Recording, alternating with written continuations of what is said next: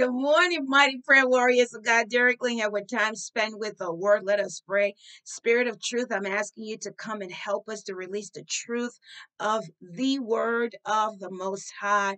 Lord God of heaven, Lord God of hosts, Heavenly Father, let your glory be seen. Let your glory be released. Let the fire fall. Let the pillar of cloud accompany us today, God, as you bless us and keep us, as you cause your face to shine upon us, as we cover this land with the precious blood of Jesus. We bless our nation. We bless our homes. We bless our families, oh God.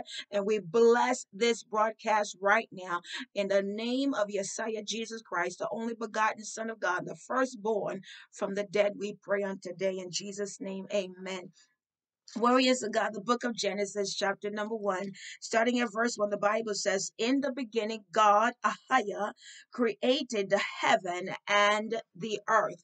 God created, Ahaya created something from nothing. All he did was he spoke the word into existence. The Bible says that life and death is in the power of the tongue, and those who love it will eat the fruit thereof. When God spoke, he created the things that we enjoy today. He created the ocean that we love so dearly. He created the sand on the seashore that we love so dearly. He created the skies. He separated the waters from the heaven. Hayamakushata.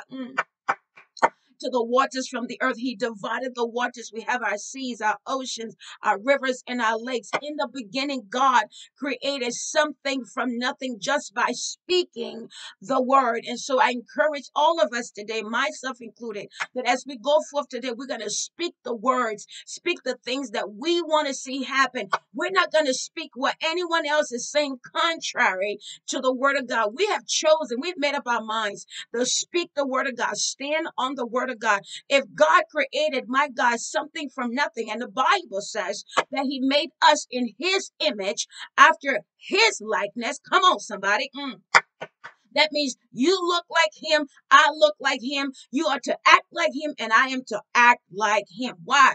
Because he is the creator of all things that is good. And the Bible says that after the Lord created all of these things, the Bible says that Ahia said, this is good. He calls the things he created good. So if God has called us good and God has called what he created good, who, my God, the devil in hell, my God, can contradict that which God has ordained to be good. He says that you are blessed in the city, blessed in the fields, blessed when you go out, blessed when you come in, and the steps of a good man, hallelujah, are ordered by the Lord on today. So as we go forth, know this one thing: God created something from nothing. You and I can create something from nothing just by speaking the word. What we want to see happen is what we are to say. Even if the doctor had given a child report or your loved one's report, here is the thing: you speak those things that be not as though they were, because we are people of faith. Faith comes by hearing, and hearing by the word of God. Without faith, we cannot please him. Amen. Now let's pray. Father, thank you. Heavenly Father, we just bless you and praise you for such an encouraging word on today, that in the beginning, God, Ahaya, created the heaven and the earth. And I bless your name that you have given us the power to get wealth.